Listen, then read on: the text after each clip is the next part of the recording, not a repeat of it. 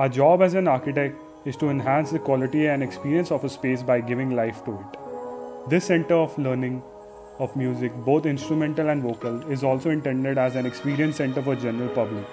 These spaces shall be a reflection of similar cultural spaces in Kolkata.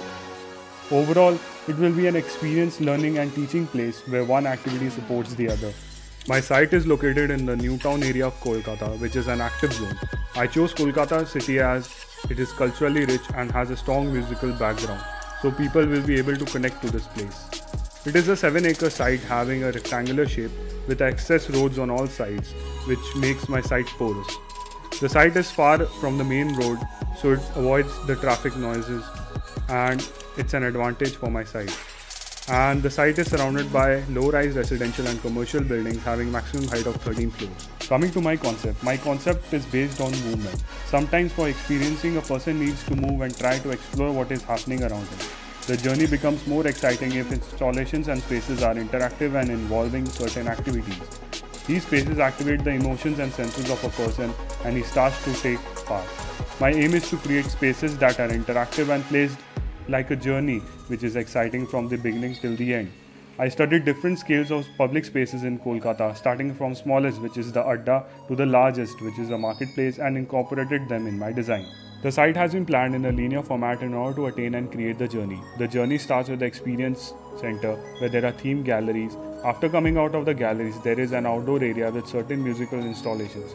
After the end of experience, there are places where one can attend workshops or learn music. Also, there are shops and restaurants where one can purchase music memorabilia and have a good meal before leaving. Apart from this, there are 2 auditoriums which run separately and are connected to the institute by a bridge which separates the public and the semi-public area on the ground. There is also a separate institute along with hostels and boarding rooms for the people and students who want to learn and pursue music. There is also an open-air theatre acoustically backed by institute and hostel building. Overall, all the spaces are visually permeable, although some of them run separately. Thus, this complex is a unique in its own way, having an internal environment with all required facilities related to music and vocal arts. Here are some sectional elevations showing you height of different structures and the basement parking. Moving on to the walkthrough.